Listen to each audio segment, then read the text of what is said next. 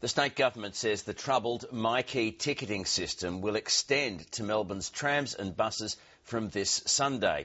Though the Public Transport Minister acknowledges there may be some teething problems. Myki still doesn't work on country trains and buses, and as Josie Taylor reports, there's no guarantee it will by November's state election. 1 hour before transport bureaucrats were set to cop a parliamentary grilling over Myki, the Public Transport Minister had some good news. The system is now ready for customer use on tram and bus. But after years of delays, technical problems and massively over budget, the Minister's pragmatic about how smooth this next step will be. There are some bugs or issues that only emerge when you're in a live environment.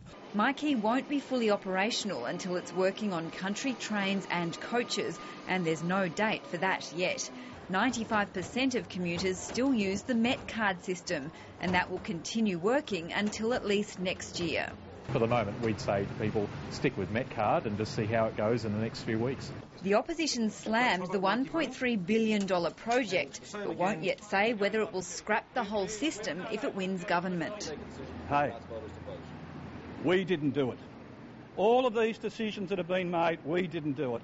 The government might have diffused questions over its rollout of Myki, at least for the short term, but it faces many more over another of its bugbears, the controversial redevelopment of the Windsor Hotel.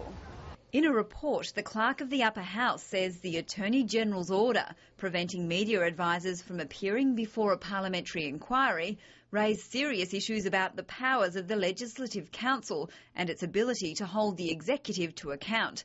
The clerk writes that although Rob Hulls appears to be in contempt of Parliament, there's little that can be done about it. Josie Taylor, ABC News, Melbourne.